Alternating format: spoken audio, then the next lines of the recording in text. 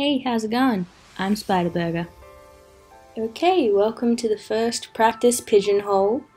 Today isn't one that I'm going to have too much trouble with because I'm doing men and masculine people. And for the most part, I'm okay at drawing them, I just don't draw them that often. So the point of this one was to get into the habit of doing it more often, because if you've seen the first character design cubby, you'll probably notice that all of the ice cream flavors turned people are women, or just people assigned female at birth, because I don't know, that's just what I drew, and then I realized afterwards, oh, okay, I should practice. So yeah, that's what this one is today. We got some different body types going on here in the sketch phase. This is using references off screen just to help me get a handle on what it is I'm drawing, how I should draw it, where I have trouble drawing, if I have any trouble, different clothing, different facial structures, different body types. I didn't really do too much this time around because, you know, I have a pretty good grasp on what I'm doing this time. It's more just a refresher, but, you know, I think I did alright here, you know, little sketches here and there. I just saw the upcoming stereotype, body type. Lovely. But yeah, that's about it for the sketch phase, you know, just doing roughs with references.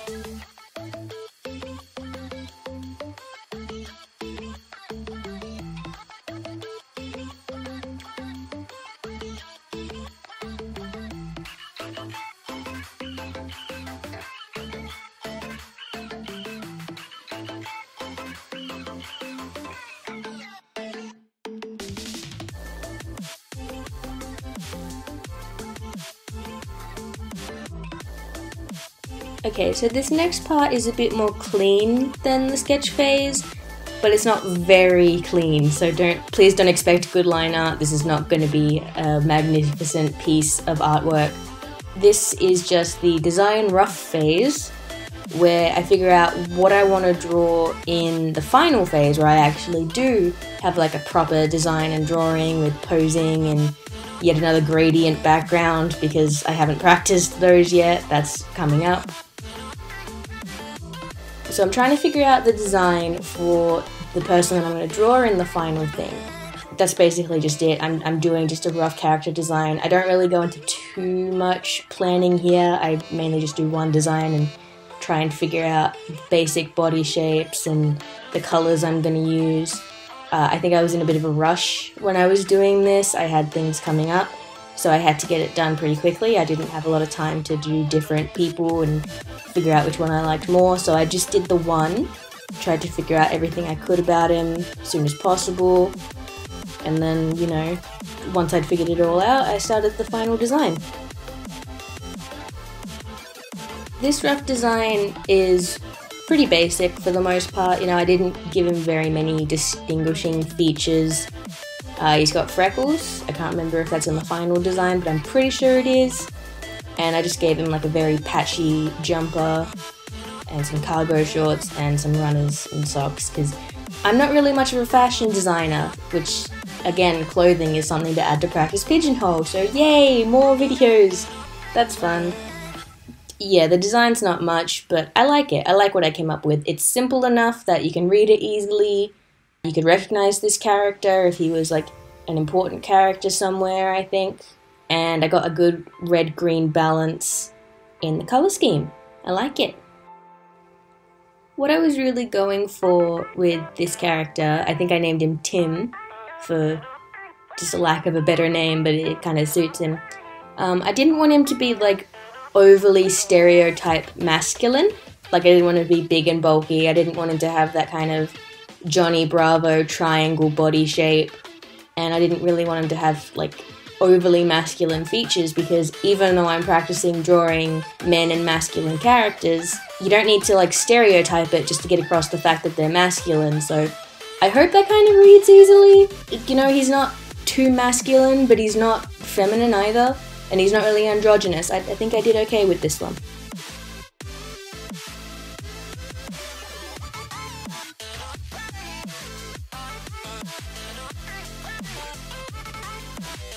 Okay, this is the final drawing that I did for this video. This is the one that's got proper line art and colouring and everything and shading. This is the one that's going to be much better quality than the little practice sketches earlier. So here I've got Tim. You can see I used a reference this time around. You know, I made the mistake of not using them in character design cubby and the poses turned out bland, so I'm using a reference this time. I believe I used Sketch Daily, the website, to get this one, so I'll leave a link to that in the description. And I really liked the way that this pose turned out, actually. I think it works really well for the character.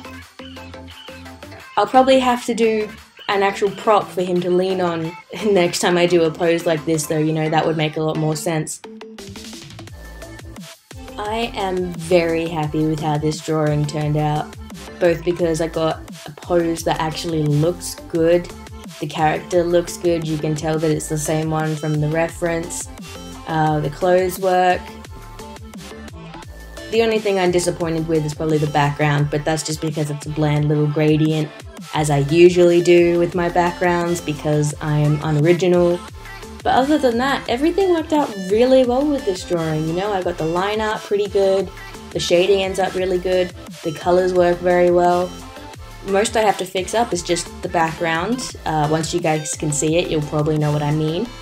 And an actual prop next time for him to lean on instead of just the box that I drew, because I think that kind of takes away from the moment a little bit. But I think I was in a rush this day, you know, like this took me about 50 minutes, which is pretty good for me, but you know, I had places to be, unfortunately. So for the first ever practice Pigeonhole, I am very happy with how things turned out. I didn't do as much like sketching as I would have liked to have done, but again, that's mainly just because like I have an idea of how to draw what I'm drawing already this time. It's just that I don't draw it very often, so I wanted to practice Pigeonhole, you know, that's the point of this series. There's going to be other times where the things that I'm drawing I have not drawn before, so it's probably going to take me many sketches to get a good idea of how to draw it before I actually move on to a final design. But as for this one, you know, it's a pretty good start. I think I did an alright job. I did a pretty good job designing Tim. You know, Tim's good. Tim's a good lad. And the final piece did turn out pretty good for my standards, especially considering this is a somewhat new style to me. I haven't done very many poses, and this just entirely turned out so much better than I thought it would. Likely because I did the practice beforehand, so you know. If you're an aspiring artist, try your best to draw stuff before you draw it, if that makes sense. God, I'm sorry. None of this makes any sense at all. I hope this can be kind of helpful to people, because I know from personal experience that people just say, oh, just practice, but they don't really explain that you should probably use references, and that even after you use references, you still need to practice on your own after that, and you need to do a whole bunch of stuff just to get a whole good idea of what you're drawing. People just say practice. They don't specify, they don't give you tips on how to practice, so it makes it a little bit hard. So hopefully this can like make that a little bit easier for any of you who maybe have the same issue. I don't know. Alright, here's Tim. Tim's nearly done. There we go. Thanks for watching, and have a good day. Bye bye.